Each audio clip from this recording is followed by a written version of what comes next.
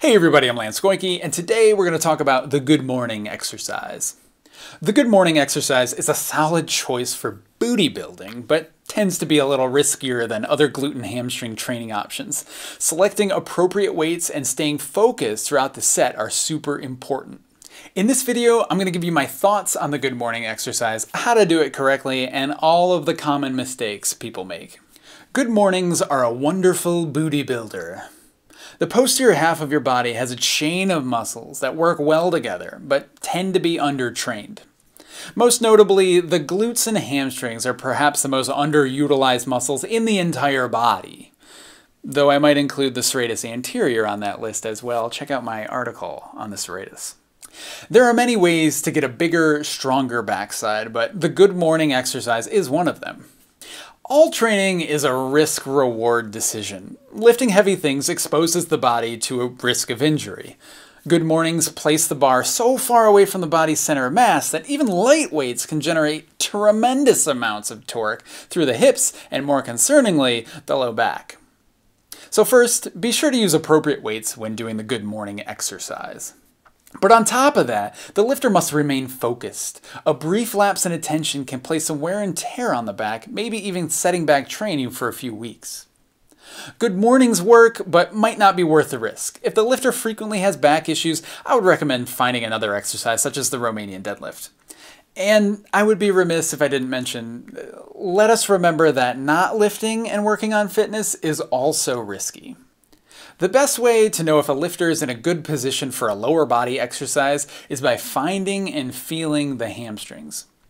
But when the hamstrings are hyperflexible, they aren't very good at sending signals of sensation to the brain.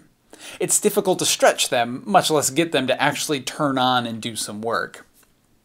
Even those with tight hamstrings often have trouble with good mornings since their hamstrings are tight because of persistent low-grade activity rather than actually being short.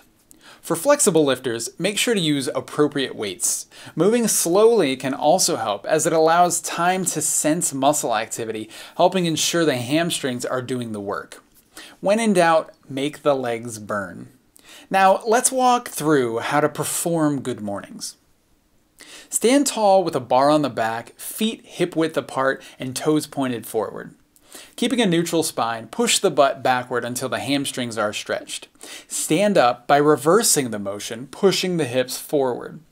Maintain pressure in the heels throughout the movement. Next, I want to outline all the mistakes I see people make when performing good mornings. Rounding the back over can place undesired stress on the spine, especially when done with heavy loads.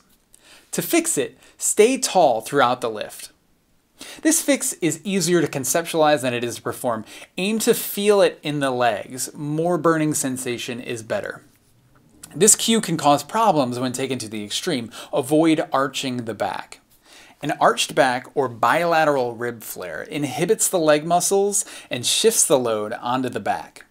An excessive arch can also lead to butt wink in the squat, the good morning, or any other lower body exercise. For more on butt wink, check out this video up here. To fix it, take a breath in and sigh out all the air, letting the shoulders slouch slightly. Pause for 5 seconds at the end of the exhale and continue breathing as normal while maintaining this position. If this isn't fixed during the setup, the arch will persist and likely worsen through the rest of the movement. Beware that in lifters who are used to arching their back, the neutral position will feel very rounded. Heel rise, or more subtly a decrease in pressure through the heel, is a sign of calf, hip flexor, and low back muscle activity.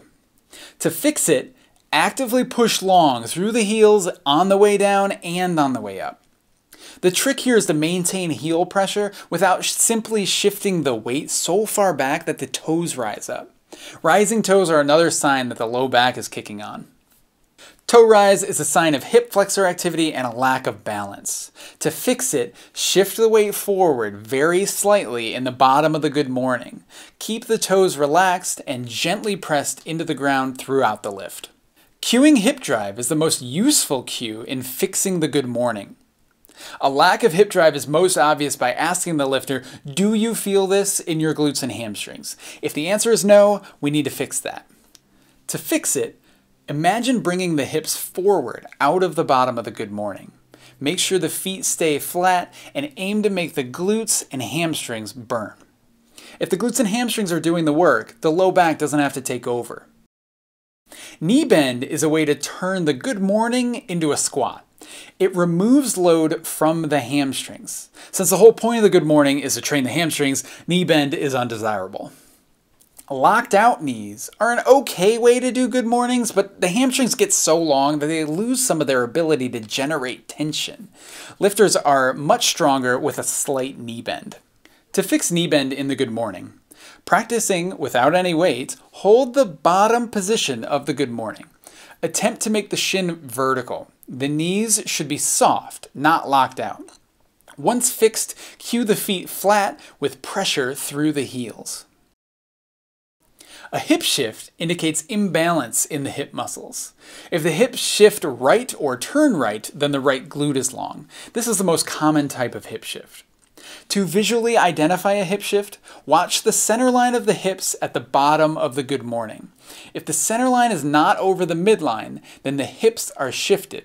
If one glute is more visible than the other, then the hips are twisting.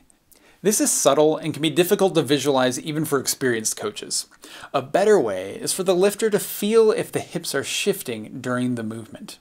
Perform a good morning rep and briefly pause at the bottom. Check if one foot has more weight on it than the other. If there's more pressure through one foot, then that is the direction that the hips are shifting. If it's difficult to tell, then there probably isn't an appreciable shift. To fix a hip shift, attempt to keep even pressure on the feet when pushing the butt backward. If the lifter has trouble with this cue, they may benefit from additional posterior hip capsule inhibition. Check out this video on your pigeon stretch up here. Bad hip alignment often coincides with an asymmetrical rib flare. An asymmetrical rib flare suggests the spine is twisted. To identify a twist in the torso, start standing with a bar on the back. Look for protrusion of the lower rib cage. If either of the ribs are not flush with the abdomen, those ribs are flared. To fix an asymmetrical rib flare, start at the top of the good morning, take a big exhale, tuck the hips into a posterior pelvic tilt, and tuck the ribs down toward the hips. Rotate the lower ribs toward the rib flare until it disappears. Maintain this position throughout the lift. When a lifter first fixes a shift or twist, they often feel very wrong. This is normal. If the lift felt like it always feels, then it would look like it always looks. It can be difficult to breathe normally while maintaining this position, but lowering the weight and moving slowly can help. Knee valgus and knee varus are bad for knee health. Knee valgus is when both knees come closer together. Knee varus is when the knees splay apart.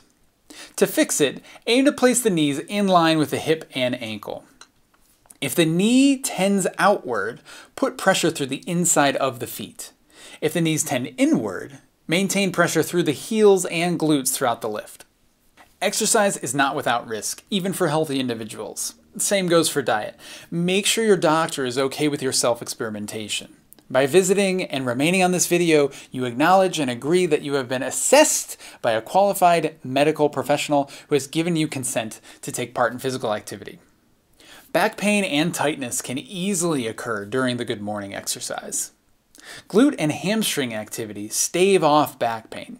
Attempt to make them as tired as possible during each and every set. But honestly, if you're feeling back pain during good mornings, you should stop them, or at least lighten the load drastically. If the pain happens every time you do the exercise, you should talk to your doctor or at least a physical therapist.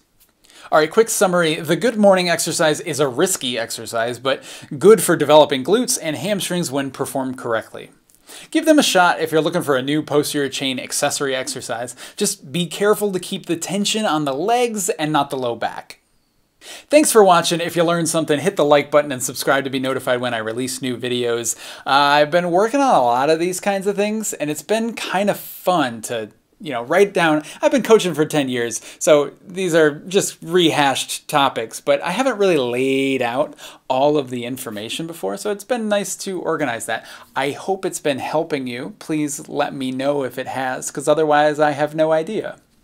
If you need something else to watch, well, I told you about a bunch during this video, so I won't tell you about it anymore. I'll just link them here.